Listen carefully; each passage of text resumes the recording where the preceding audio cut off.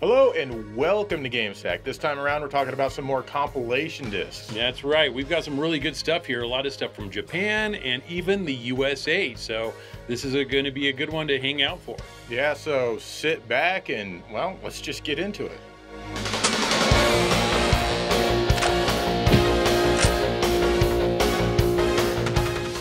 Here's the Sega Smash Pack Volume 1 on the Sega Dreamcast.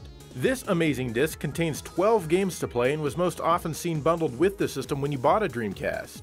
It includes 10 Genesis games such as Sonic the Hedgehog, Altered Beast, Golden Axe, The Revenge of Shinobi, Streets of Rage 2, Vector Man, Phantasy Star 2, Shining Force, Wrestle War, and yes, that's right, Columns. There's also 2 other games here which I'll get to in a bit. But first off, let's check out some of these classic Genesis games. It must have been great to have so many games on a single disc, especially back in the year 2000, right? Well, not really, because the emulation here is just awful. I mean, check out Sonic the Hedgehog. Tell me, does that look right to you? Most of the games look fine most of the time, but there's definitely some sprite priority issues that pop up here and there. And on Shining Force, you can see that the original image is not scaled very well to the Dreamcast resolution, as there are nasty artifacts in the scrolling no matter which way the screen scrolls. But, you may ask, how does it sound? Well, here's how Altered Beast sounds like on a real Genesis.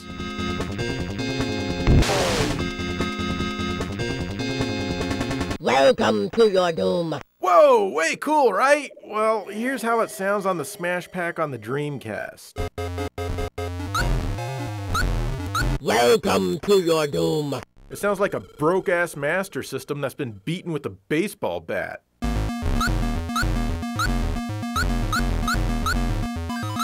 You can tell that Sega didn't even care, at all. Each game has these same atrocities. What's even worse is that you just know that this disc was a lot of people's first experience playing any Genesis games at all. And to me, that is just scary.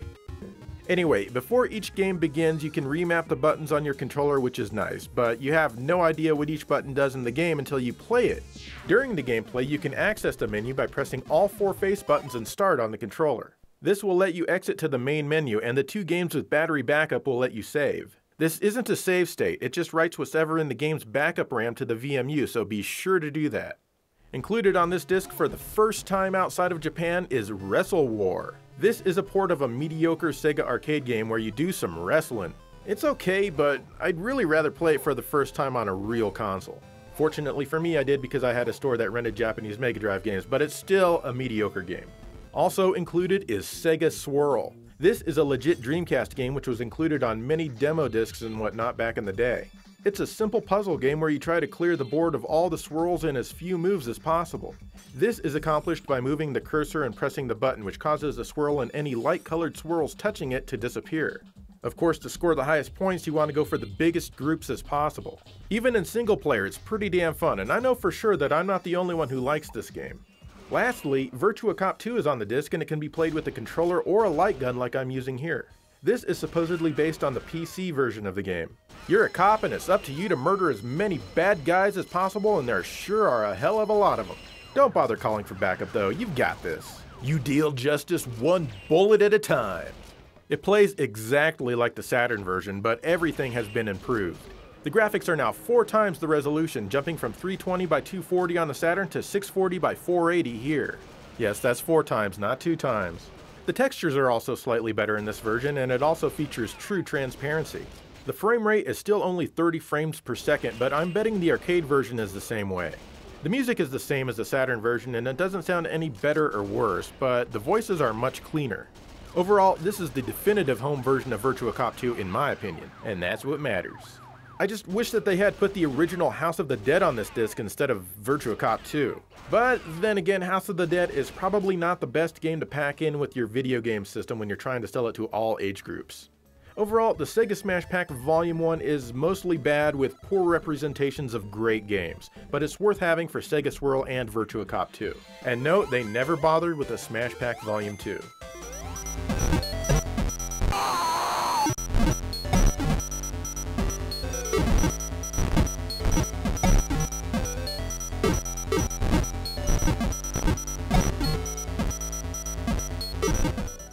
This is Midway presents Arcade's Greatest Hits, the Atari Collection 2. How's that for a long title? I mean, geez, why so frickin' long? Anyways, this was released in 1998 only for the PlayStation, and it includes 6 games. Paperboy, Gauntlet, Road Blasters, Crystal Castles, Marble Madness, and Millipede. So 4 very solid games, and 2 that I don't really care for, but whatever, somebody might like them. One game that I don't care for is Crystal Castles, which I actually played a lot when I was growing up. Nowadays, though, I just don't have any fun playing it. Millipede is the second game that really doesn't do anything for me. I mean, it's fun for a short while, and then I get bored of it very quickly. The other 4 games, though, I could play over and over, and you know what, I do. Gauntlet is the first one, and it's still very fun as long as you're not alone. That's because there's way too many enemies for your lone adventurer to handle, so it quickly gets frustrating. Luckily, the game supports the multi-tap for up to 4 players, which is when Gauntlet really shines. Road Blasters is another solid game that I played a bit when I was younger. There's something very appealing about driving and shooting other cars and collecting gas icons and other weapons. I was always enthralled with this game's smooth scaling, and it really holds up here on this release. You can control the game with the directional pad, but turning on the analog stick, that makes a huge difference. As you know, Marble Madness is one of my favorite arcade games ever. This was the main reason why I bought this disc back in the day. After playing the NES game for many years without the trackball, I got pretty good with the D-pad and would beat the game regularly. I figured that this version would be a walk in the park and I'd be able to beat it with the PlayStation's directional pad. And I was wrong, because it's much more difficult here. The response time feels a bit sluggish and it's not easy to get used to. It takes a lot more tries for me to get anywhere in this version. I still haven't beaten it to this day, but I'm sure it can be done, and you know what, I'm definitely going to keep trying. My love for this game is so strong that I just want to keep playing and playing and playing. The last game on this disc is Paperboy. This is another title that I spent a lot of time with playing in the arcade. I was a paperboy in real life, and it wasn't anywhere near as fun as this game. Trying to make it through the week without losing customers is a lot harder than you'd think. As you're pedaling your way down the street, you've got to avoid some crazy-ass stuff. Cars, kids, breakdancers, zombies, people fighting, dogs, cats, and so much more. Even the Grim Reaper lives on your street. If you can avoid all that, then you ride through the training course at the end of the block for some extra points. You've got to get your paper on the subscriber's porch or in the mailbox, which will give you extra points. If you miss the porch or break a window, then they unsubscribe and their house becomes black. I love how they portray some of the unsubscribers' houses with gravestones and hearses and stuff like that. The game over screen is probably the best. It has a picture of you after you've fallen with one headline saying, "He was a real loser." Huh, gee, thanks. This is a solid arcade game that still holds up and is just as fun today as it was back in the 80s. Sadly, however, Paperboy will not work on a PlayStation 2. All of the other games will work fine, but Paperboy here flickers like crazy. But it will run fine on a PlayStation 1 and also a PlayStation 3. And if you look closely, you can see some strange scaling artifacts that make edges and also the text look really weird. We contacted Digital Eclipse, who developed this disc, and Mike Mika told us that this was a certain interlaced high-res mode of the PlayStation that they used. Evidently, it's a pretty rare mode, and Sony dropped support for it in the PS2 because somehow they were probably able to save a few pennies. The PS3 uses emulation for its backwards compatibility, so it's easier to support there. As far as the disc goes, there's not a lot extra here. You have a gallery of all the games, which you can see pictures of arcade cabinets, the instruction manuals, and other artwork and paperwork. And these are fun to look at for about 3 minutes. Most of the games have an option for TV safe mode, which fits everything on the screen. But there's also an arcade mode, which keeps the game in its original format. This is still a good compilation of games that I've had lots of fun playing over the years.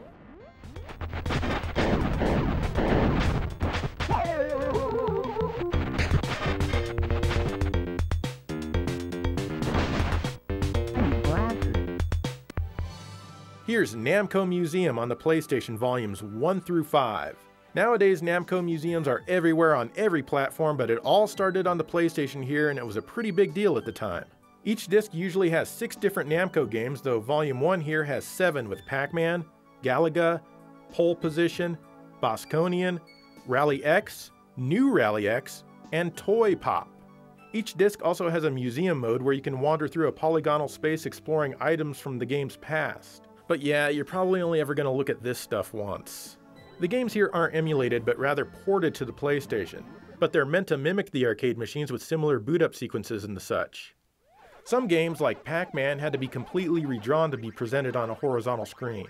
But each game also has an option that can be accessed by pressing the triangle button, but only if the game isn't currently being played. Here you can set various dip switches for game options in the game and also exit back to the main game selection menu. In vertical games, you can even select the vertical mode like the arcade, or Tate for all you cool weebs out there. But you know, I'll always call it Tate, because in this mode you rotate your screen to play it properly, you don't rotate your screen. Oh, but it's a Japanese word, it's tate! Still, having this option is always welcome. Pac-Man is a good game, but I probably spent most of my time in this volume with Galaga. This one just has a ridiculously addictive quality to it. Hell, even my girlfriend at the time played it a lot too. In fact, she used to have the high score, but I'm kinda competitive that way. Yeah, I'm kind of an ass, but that's okay. Bosconian is another cool one. You get to fly around and blow up space stations that aren't doing anything to you.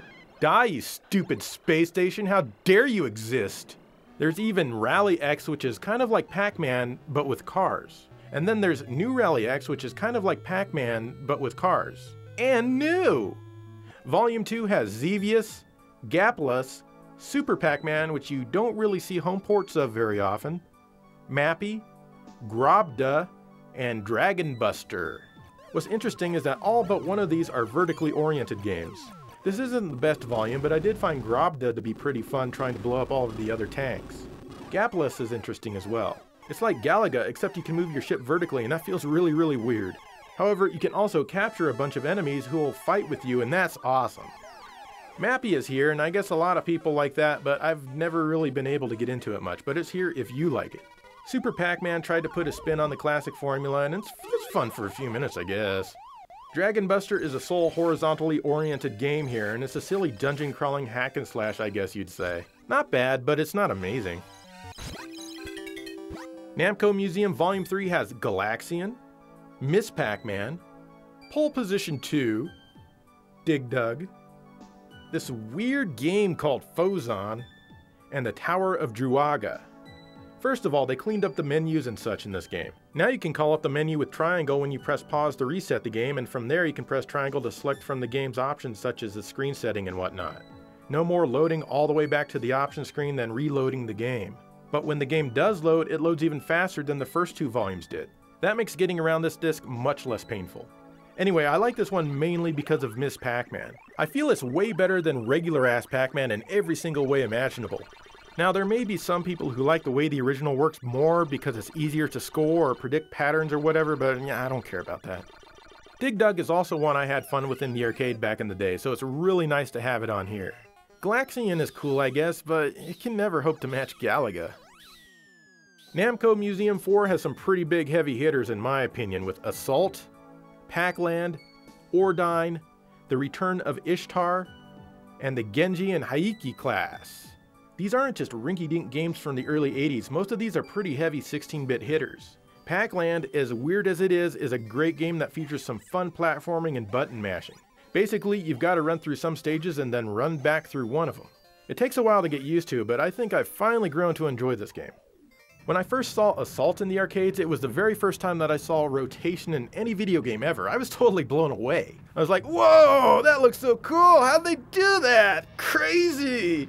As a game, it's not amazing, but it's still fun to play, and come on, who wouldn't be impressed by Mode 7 back before there was Mode 7? It's just too bad that it doesn't support Sony's Twin Stick or even the DualShock analog. The Genji and the Haiki class is sure a dumb name for a game. In fact, it looks a hell of a lot like Samurai Ghost on the TurboGrafx 16. It's not the same game though, as this one has overhead stages and also stages where your character is much smaller. Still though, it's a really fun and interesting game, and not something I'd expect to find here. Samurai Ghost is a way better name for sure. Ordyne is a cool shooter that's a crap ton better in the arcade than it is on the TurboGrafx 16. Lots of cool rotation effects here and some great music. It's a fun shooter all around actually. I spent a hell of a lot of time with this disc, and it's definitely one that I'm going to be coming back to often. Namco Museum Volume 5 is pretty nice for the most part. It has Pac-Mania, The Legend of Valkyrie, Dragon Spirit, Baraduke, and Metrocross. Pac-Mania is a weird 3D isometric version of Pac-Man with a jump button. I don't know, it's not really my thing. Dragon Spirit is a good yet very unforgiving overhead shooter, but the excellent music is what's going to keep you coming back to this one. The Legend of Valkyrie is really cool. I remember playing this on the PC Engine, and of course the arcade version here is so much better. I like the scaling backgrounds, the soundtrack, and the hack and slash gameplay is pretty good too. This is the standout game on the disc for me. Metro Cross is simple and kinda boring, but Baroduke is a bit more fun. Namco Museum Encore was actually Volume 6 and was only released in Japan. This one featured 7 games with Dragon Saber, Rompers, Wonder Momo, F this game by the way, Rolling Thunder, Sky Kid, Motos, and King in Balloon. Of course, Dragon Saber is an excellent follow-up to Dragon Spirit with some outstanding music. Rolling Thunder is another excellent game, and this and Dragon Saber are going to be where you're going to spend most of your time if you choose to import this. The other games on here are pretty much throwaway titles, though King in Balloon is kind of interesting. It's a Space Invaders clone where you have unlimited ships, but you need to prevent the king from getting kidnapped. If he's successfully stolen, you lose a life. And the little sounds that he makes are what makes this one so silly. Overall, the Namco Museums on the PlayStation are a great set of discs. Though honestly, I would have preferred to see some games like Marvel Land, Burning Force, Phelios, Outfoxies, and Splatterhouse to name just a few, rather than the likes of Sky Kid and Wonder Momo.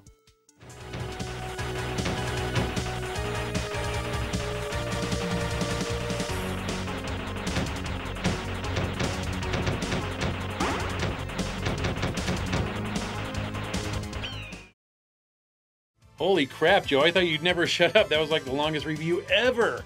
Is anybody still out there watching us? Well, I hope so, because we've got some more stuff to talk about. Okay? Okay, all right. Let's go.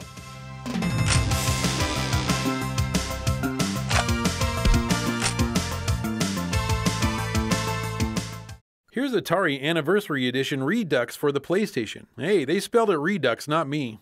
This game was also released on the Dreamcast and the PC, but the PlayStation is a superior version in terms of games since it has more than the other 2 releases.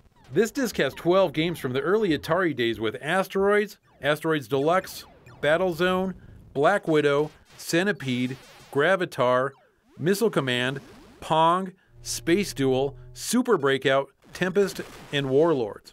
This is a cool compilation because games in those days were all about lasting as long as you can and getting your initials on the high score list. Tempest is a great example of this. It was fun to go around each board killing everything that's trying to crawl out and then moving on to see what the next board looked like. Another thing I liked about this collection is that most of the games are displayed in vector graphics. There's something really cool about the blue vectors that holds a lot of memories of playing these games at my local putt-putt golf when I was a kid. I especially like Battlezone. My first memory is of the arcade cabinet and sticking my face into the same periscope that hundreds of other nasty people stuck their faces in before me. I loved piloting a tank in first person, roaming the landscape blowing up other tanks. The arcade cabinet had 2 joysticks for tank controls. Playing this on the PlayStation, you can use the 2 analog sticks to simulate the controls and it actually works very well. It felt like I was back in the arcade minus the smell and loving it. And I definitely used to be better than I am now, so don't judge, alright? Warlords is another game that I played a lot back in the day.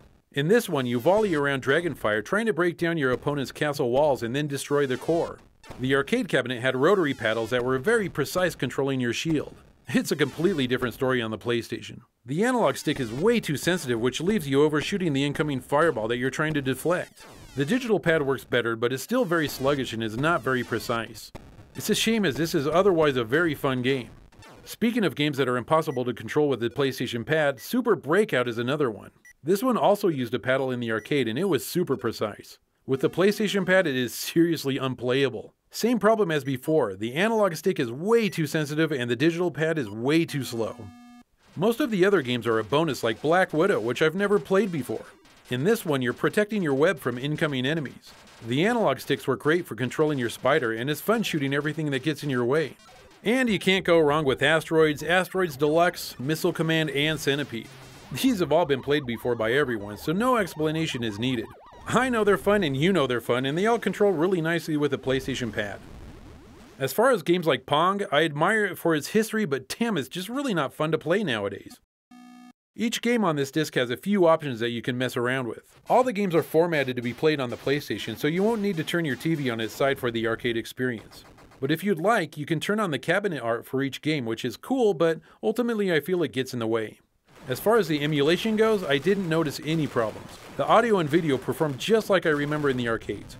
Though Mike Mika from Digital Eclipse tells us that we might see some anomalies in some of the vector games that used only the R, G, and B components based on the standard TV arrangement. It should look good on most TVs, but might look bad in captures and emulation. How do you think these captures look? Besides the games, there's a few other things contained on this disc. If you're interested, there's a big interview with Nolan Bushnell that may or may not reveal something that you don't know about Atari. Then, of course, there's the usual gallery of pics of arcade cabinets and flyers and other cool Atari stuff. I paid a whole $3 for this disc and I feel that I got my money's worth.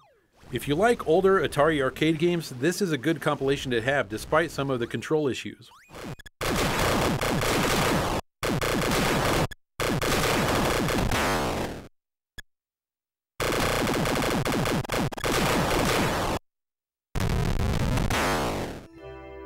Here's the Capcom Generation series of compilation discs. These were released on the Saturn and the PlayStation, and I'm playing them on the Saturn here, but the PlayStation versions are actually better, more on that later.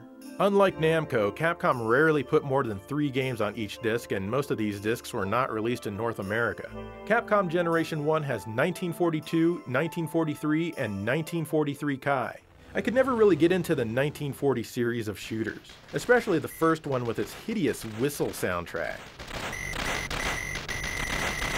1943 improved things a lot with smoother control, slightly better gameplay, and actual music to listen to. 1943 Kai plays just like 1943 with a fresh new coat of paint both in visuals and in music. Not really sure why they made this one, but whatever, here it is. It's too bad that the best 1940s game, 1941 Counterattack, is nowhere to be found here. Each game lets you play it on a horizontally oriented screen or vertically like the actual arcade game. And of course, I'm playing them all vertically here. Why? Because I love you guys with all my heart. Well, most of it anyway. Switching games is easy at the title screens and you can get back to them quickly by pressing A, B, C, and start just like any other Saturn game. Each game also has a collection that shows off artwork for the series, drawings, tips, and may even have some arranged music to listen to. Capcom Generation 2 is definitely my favorite. It's got Ghosts and Goblins, Ghouls and Ghosts, and Super Ghouls and Ghosts. The original Ghosts and Goblins is a cool game, but I never played it until after I had already played Ghouls and Ghosts, so this one kind of feels sloppy and broken to me. Still, it's fun to see where it all started. Of course, Ghouls and Ghosts is a standout title here, being the last game in the series to ever appear in an arcade. The port here is mostly pretty good. There are a few very minor graphical differences, the sound effects are a bit muffled, and there's even the occasional bug. Still, this was as close as I felt I could get to the arcade in the home back in 1998, so of course I bought it when it was released in Japan. This is such a fantastic game, and everything else on the disc is just an added bonus. And it's Ghouls and Ghosts, so yes, of course I beat it. I mean, this game is almost impossible not to beat. Super Ghouls and Ghosts is also on here despite never being an arcade game. Thanks to everyone slapping the word super on everything back then, a lot of people just figured that this is the Super Nintendo version of the Genesis game, even to this day. I see a ton of confusion about this on the internet. So let it be known that this is the sequel to Ghouls and Ghosts. It's definitely a much slower paced game and you can no longer shoot upwards. In fact, it even has more slowdown than the Super Nintendo game. Still, this is a fantastic game, and who doesn't love double jumping? Capcom Generation 3 features some pretty unremarkable games. It's got Vulgus, Sun, Pirate Ship Higemaru, and X's. These are really only noteworthy because they were some of Capcom's very first games. One thing that's interesting is that each game offers the option to play with the original music or remixed music. There's definitely some fun to be had here though, and it's pretty simple fun. Things definitely improved for Capcom Generation 4. This one has the original Commando, Commando 2, also known as Mercs, and Gunsmoke, or Gun.Smoke. With Commando, it was fun to see what really boosted the overhead run and gun genre into the spotlight. It's still hard as balls though. Mercs is the standout title on the disc. There's lots of different areas to fight through, different weapons to collect, and even different vehicles and things to commandeer. No longer do you need to be satisfied with the single-player version on the Genesis. If you know 2 other people who like video games, they can play too, at the same time. The stages are short, but otherwise this one is fantastic. Having Gunsmoke on here is nice, I guess, but I'll always prefer the NES version. Seriously, the NES version is so much better, you might not even want to bother with this one. Again, the remixed music is here, but there's only a couple of themes from each game that were remixed. Lastly, Capcom Generation 5 is a huge disappointment. All it has is Street Fighter II, Street Fighter II Champion Edition, and Street Fighter II Turbo. It's really just one game on this disc with minor differences. The world didn't need any more Street Fighter back then, and there are so many other games that could have been on here instead. Also, I don't know if it's just me, but each game here feels overwhelmingly unbalanced to the point of being unplayable. Overall, Capcom really screwed the pooch with their Generation series. It has a few good games and a bunch of throwaway stuff that nobody cares about. There are so many other great games made by Capcom that could have been on here. And I wholeheartedly recommend the PlayStation versions over the Saturn ones because the PlayStation version can handle the different resolutions a lot better with both the vertical and the horizontal games. The PlayStation has an exact match for each resolution that Capcom uses, whereas the Saturn doesn't. So on the Saturn versions, you're either going to get black bars on the low resolution games or edges clipped off on the higher resolution games. The exception is Capcom Generation 2 because Ghouls and Ghosts on the PlayStation is way too dark. In fact, this game on the Xbox compilation has the same issue. What the hell, Capcom? These were interesting back in the day, but I wish they would have done it as well as Namco did.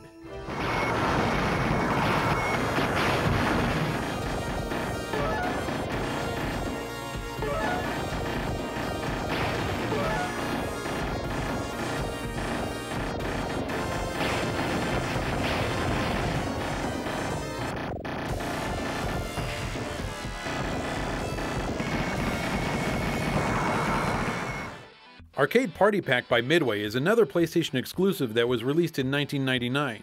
This one has 6 games including 720, Klax, Rampage, Smash TV, Super Sprint, and Tubin.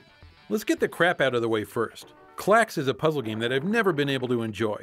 Colored blocks are coming at you, and as is the norm, you must match 3 colors to make them disappear. That's all you do, and it's really boring. If you like this game, then I'm happy for you, but I find no enjoyment in it. Rampage is a second game that I just don't care for. This is probably a surprise since it's a fairly popular game. I mean, it's got a great premise. You're a huge monster that's been infected and you smash down buildings and kill people in the process. Sounds like it should be fun, but I don't know what it is. I just get bored of it very quickly. Okay, enough of that. Now let's move on to the fun stuff. 720, or as a lot of people like to call it, 720 Degrees, is a skateboarding game. I played this game like crazy in the 80s. You have a small overworld that you're skating on, and you do tricks off of launch ramps and other things to get money and points. Once you have enough points, you skate to one of 4 contests and enter it. This sounds easy, but you have a very limited time to earn points. As time runs out, a voice comes on and tells you to skate or die, and of course at this point a swarm of bees chases you. You can dodge them for a little while, but ultimately they're going to catch you.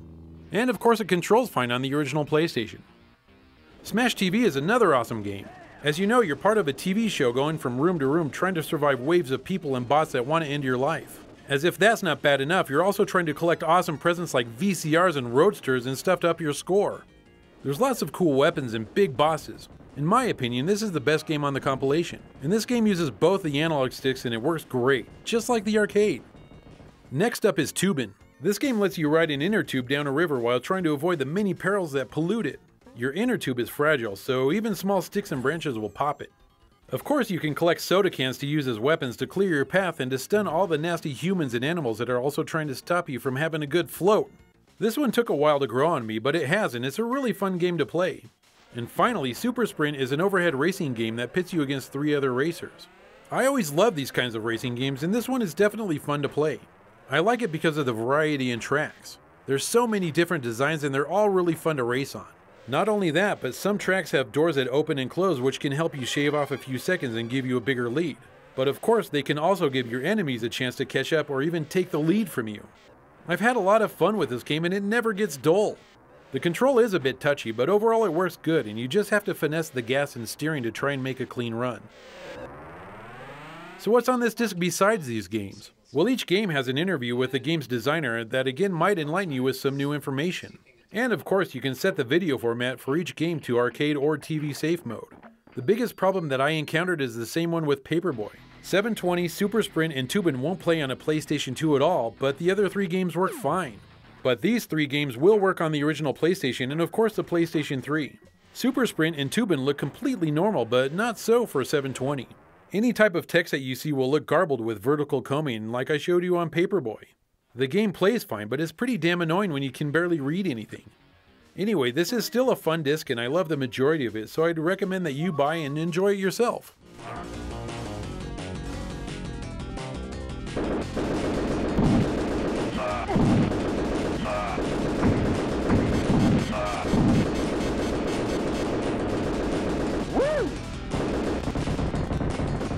All right, there you go. Some more compilation discs. In fact, a whole hell of a lot more compilation discs. A whole hell of a lot more, but I imagine there's got to be more out there. You guys, let us know if there's any more out there that you think are worthy of talking about or worthy of us playing, and we'll take a look at them. And in the meantime, thank you for watching GameSat.